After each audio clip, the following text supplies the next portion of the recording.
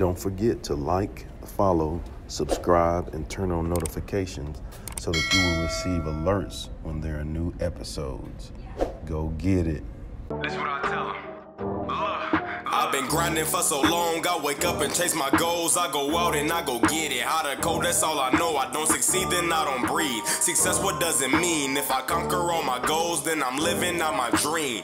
Dig deep, go out and get it. Success Chronicles, compete until it's finished. Success Chronicles, go take care of your business. Success Chronicles, it's deeper than just winning. Success. Hey, what's up, everybody? We are here with Coach Melton, a great man. Coach, thanks so much for coming through, and always a pleasure to hang out with you and just talk life and success. But today, I just wanted to kind of just give you an opportunity to kind of talk about who you are and what you do, and then go hit on success a little bit. That's all right. Awesome.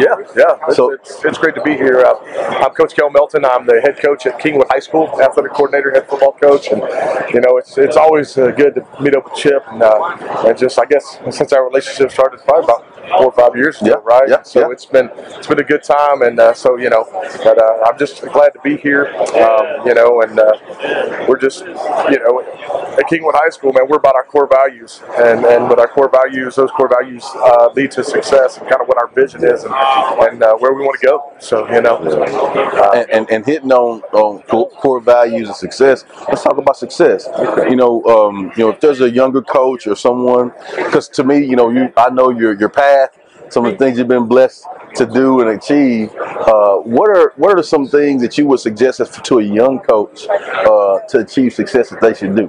Well, the thing about it is like, this is a great place. The Texas High School Coaches Association is a great place to network and get to know coaches. Yes. Other than just guys that are on your staff or that coach with you. For a young coach, I would tell them to come in. I don't care where you come. When I say a young coach, I'm talking about it could be a 5-year coach, it could be a first-year coach, it could be a 10-year coach. No matter the age. Wherever you're coming into, everybody has a system. Everybody has things that they do. And so I say you come in, you listen, and you learn what they do. And then as you gain that trust by working hard and pushing yourself, you become where you can start to have input and do those things. And then you got to get out, and I don't want to say network, I mean, you got to make friends. Yeah. You got to get out and meet other people other than the group that you surround yourself with.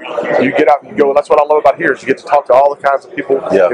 Our paths crossed in different ways. How I got to Highland Park High School, was through another coach that I knew, and so it's all getting to places. But in order to get success, I'd say with young guys is sit back, listen, learn, and then when you get your opportunity, attack it, and then you'll get that opportunity, and then slowly build yourself up being a position coach. And if you want to be a coordinator, work towards that. Work towards that where you're at. You don't always have to be searching, but if something arises and you get to know people and then they offer you jobs, then you can look at those opportunities, attack those, go get it. And then if you want to be a head coach, you work hard where you're at. You work hard where you're planted right there, and then everything will the doors will start to open. God will open the doors for you wherever He wants you to be. Yeah, one thing I like to say is opportunities bring opportunities. That's it. And really, that's just what you explained. I mean, be in the moment. Work hard where your feet are planted. Enjoy the experience. Learn. Be quiet and learn. Watch and listen. And then you'll amaze yourself when you do that with the things that you have learned in that process. Like you said, when you get your opportunity, go attack it, and you'll be equipped to attack it because you've done the necessary things. That's it. I mean, I 100% agree with that, and I believe God puts you where He wants you. Yeah. He'll use you. You just got to be an open vessel. You got to be willing to listen. And even if you're at the top, I believe leadership is not just in the front. You can lead from the back.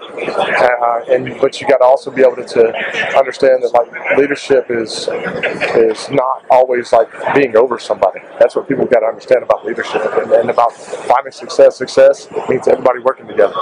And so that's, to me, that's what it's about. It's about finding that success, building that culture that you want, and then success will come. Success will come when, you know, like you just hit on it. The success will come when you sit there and you attack it and you go at it and you surround yourself with good people and build those relationships, man. That's what it's about, because it ain't all about me, man. It's about the success we have as the coaches that are around me, but, you know, first and foremost is the good Lord. You know what I'm saying? So, amen, brother. My bad, man. I went church on you. My oops, I went church on you.